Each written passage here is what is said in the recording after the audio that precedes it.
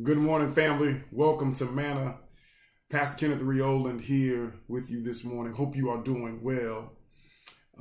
For a few moments, I just want to talk about planning. So today is the 29th of December. Wow. This year is coming to an end. None too soon, I might add. Nevertheless, I know that many of us have New Year's resolutions, and we're excited about this coming Friday because it will be the beginning of a new year, and we've got hope and expectation and excitement about the new year.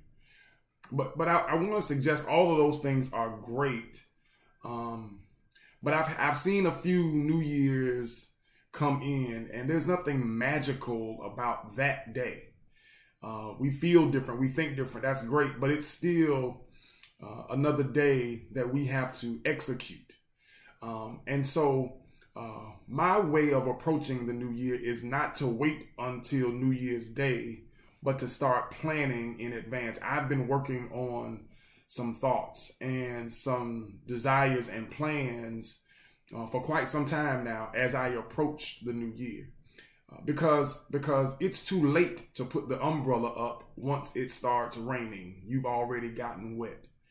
Somebody will catch that in the morning. And so what I want to say is, let's do something today, something toward your goal, something toward your desire. If you want to lose weight, let's walk a little bit today. If you want to change your eating habits, let's put a little less salt on today. Let's eat a few less carbs today. Listen, you may need to prepare for that hard conversation, that difficult conversation that you got to have as you begin to strip away some folk that are holding on as dead weight. I don't know. You're going to write the book, at least come up with the title today. Let's start doing something. You're going to start this new business, then let's start working on the business plan today. Why put off until tomorrow what we can do today? Proverbs helps us understand the importance of planning. Proverbs chapter 21 verse 5 says, "The plans of the diligent